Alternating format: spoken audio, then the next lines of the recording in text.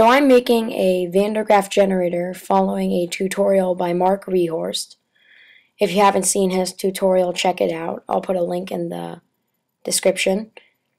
And there's the dome. It's made out of 2 steel salad bowls I bought at IKEA.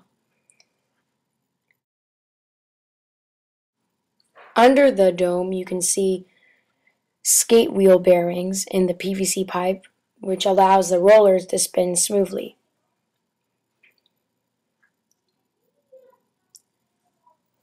There are the other skate wheel bearings.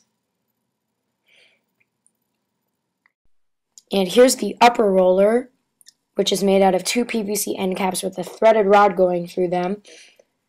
And the end caps are wrapped in aluminum tape. And the belt is made out of exercise rubber. And the brush is basically just copper wire that is frayed. And that copper wire that is frayed goes to the bowl, and that's where the bowl gets its charge from.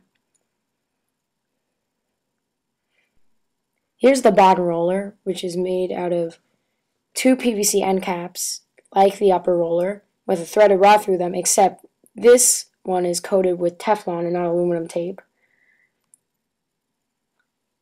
The brush is also frayed copper wire, and you can see the belt is exercise rubber, well, it's the same belt.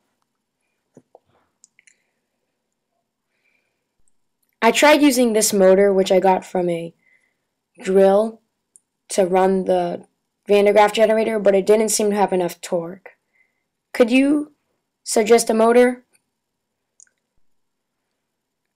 And this is how I couple the motor to the Van der Graaff generator. I put a piece of tubing onto the motor, and then I slip that tubing onto the nuts on the threaded rod that's going in the skate bearings in the roller.